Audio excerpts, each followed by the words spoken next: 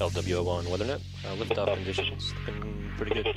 ESTS is ready for launch. Ignition. Liftoff. Falcon 9 has cleared the tower.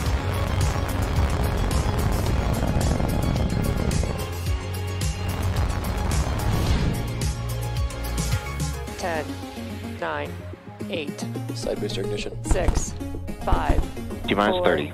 3, 2, 1.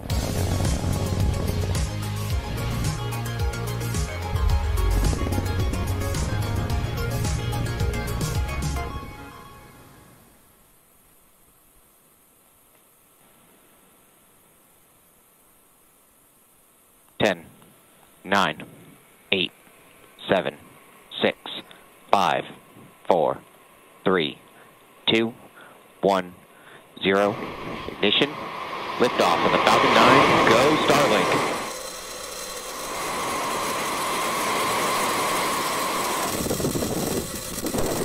MECO's pushing downrange.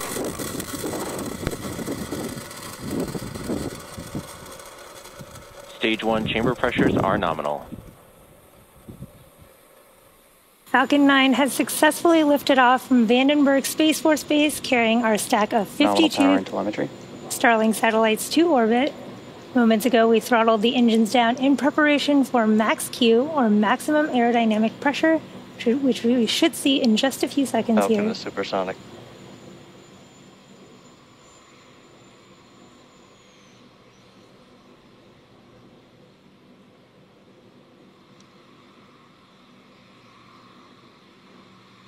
Max Q. We did just pass through max Q. Now we will have 3 events happening in quick succession.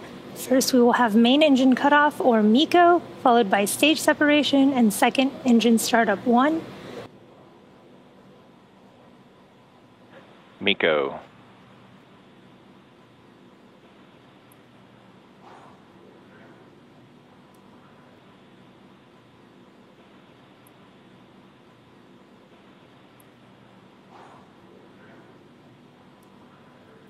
Stage separation confirmed. MVAC ignition. You just saw stage separation, main engine cutoff, and second engine startup 1. Now, as stage 2 heads towards its targeted drop-off orbit, stage 1 will execute 2 burns in order to make its way back down to Earth. The first is the entry burn, where 3 of the M1D engines will reignite, and this helps to slow the stage down as it re-enters the upper part of the Earth's atmosphere. Fairing separation confirmed. There you can see the fairing halves popping off, revealing our 52 Starlink satellites. We have had successful fairing deployment. Again, SpaceX has reflown Falcon fairing halves since November of 2019. And again, that was our 3rd flight for one of those halves and the 4th flight for the other. We will be attempting to recover those halves once again when they return to Earth. If you're just catching up with us, we have had a successful launch of Falcon 9 from Vandenberg Space Force Base, and you're looking at a live view of Falcon 9's second stage as it delivers our Starlink payload to orbit. Stage 1 is currently making its way back to our drone ship, Of Course I Still Love You, which is stationed in the Pacific Ocean.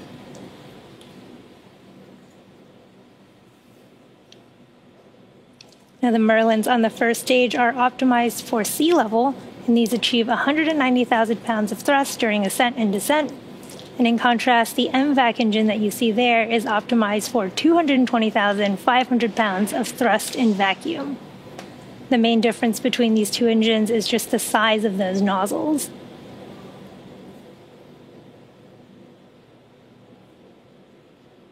On the first stage, Falcon 9 is equipped with 4 hypersonic grid fins, which are positioned near the top of the stage, and these are used to help steer the first stage as it returns to Earth. SECO 1. We're just waiting for confirmation of a Nominal good orbital orbit. insertion. We just heard the call out for nominal orbital insertion. So next up, we will be having payload deploy at about T plus 15.5 minutes. The Falcon 9 first stage is also equipped with 4 landing legs made of state-of-the-art carbon fiber with aluminum honeycomb. These are placed symmetrically around the base of the rocket and deployed just prior to landing. Second stage continues to look good there. carrying our payload of 52 Starlink satellites. As we come up on our first stage entry burn here in about 30 seconds, just a reminder, it is a 3-engine burn, and it is meant to slow the first stage down as it hits the thicker layers of the Earth's atmosphere.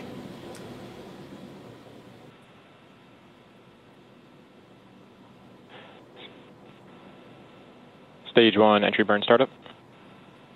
There's the start of our stage 1 entry burn, 20-second burn.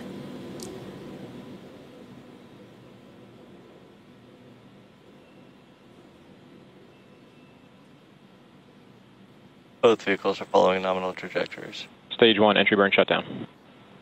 We did just have a successful stage 1 entry burn. If you watch the feed from the onboard camera during landing, you can hopefully see the soot sticking on the lens. Stage 1 landing burn should be starting here really shortly, just a few seconds. Again, this is also a 20-second burn. Vehicles and terminal guidance. Stage 1 landing burn. Stage 2 flight termination system is saved. We did just start our stage 1 landing burn.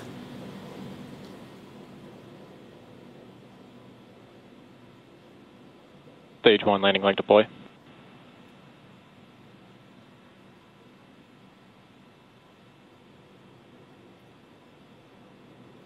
You can see we did just have successful first stage landing of our 98th overall orbital class Stage rocket. 1 landing confirmed. And this includes both Falcon 9 and Heavy first stage landings.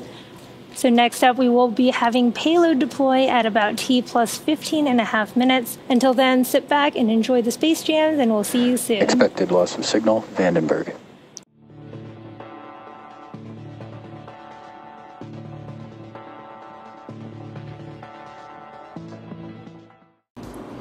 Hi, we were able to actually acquire our ground station coverage in Punta Arenas.